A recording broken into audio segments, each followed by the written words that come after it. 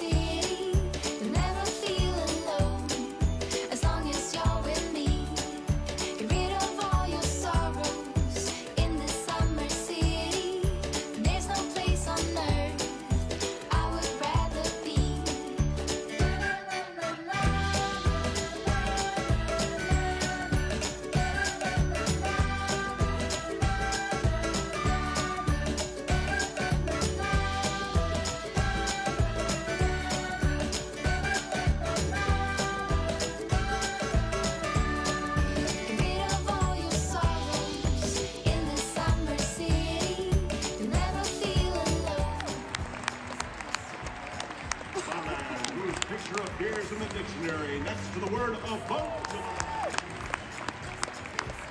The woman with the greatest age to laugh ratio in American comedy, Karen G.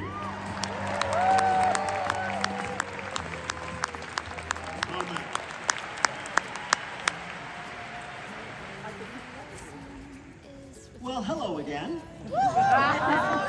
Oh my gosh, it's great to be back at Tanglewood. You laugh to yourself, and I see you shine in every color, resting your head in my arms. You sing la la la la la la la. My God, I think I might be in love. Get rid of all your sorrows in the summer city. You'll never feel alone as long as you're with. So that was Tanglewood. Like I said in the beginning of the video, I just love that space to go and see any kind of show. My other favorite venue in upstate, well, I don't know if it's considered upstate New York, but Bethel Woods, where Woodstock was held, it also has amazing acoustics wherever you are, and it's so cool. So if you have the chance to go to either one of these venues, I highly recommend it. Even if you're like iffy about it, you should go. And I'm trying to think, like I said, I don't know much about the show, but I was laughing from start to finish. They did a Q&A at the end. Miriam, or I think that's how you say it, from Indiana Jones, that's how I know Karen Allen. I'll put her name here. But I didn't know what she'd been up to or anything like that, and she lives in the area, and they had a housewife, like one of the housewives from the show, and she canceled last minute, so they needed somebody, and this person was in town, and it was really cool. And it was really cool, like, to get involved with like the phone calls and stuff, because I had no idea what was going to happen. But I knew that my friends absolutely love this show. Some of them tune in every week, and they do their Saturday morning whatever, you know, to pass the time. They listen to that. So that was pretty cool to watch them react to different people that they loved. And yeah, it was really cool. And then in Tanglewood, you're allowed to bring anything in to the venue. So Danielle had packed a table and a candelabra and all these things, right? My friends, they had a table as well with like subs, I think they had. And another friend, she brought drinks, like mixed drinks. And then on the grounds, they had food, they had drinks, they had ice cream. Yeah, it was a really cool night. And leaving, I thought it was going to be a nightmare, because one of the local places that I used to go to when I lived in upstate New York is the Saratoga Performing Arts Center, or we call it SPAC.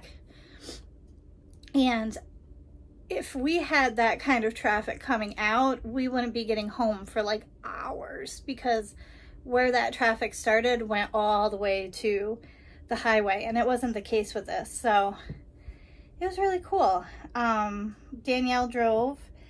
My contribution to dinner was my favorite, I think it's Mediterranean food. It was so good. It's called Alibaba's. It is fantastic. And I even got the baklava, and it was, oh my gosh, perfect.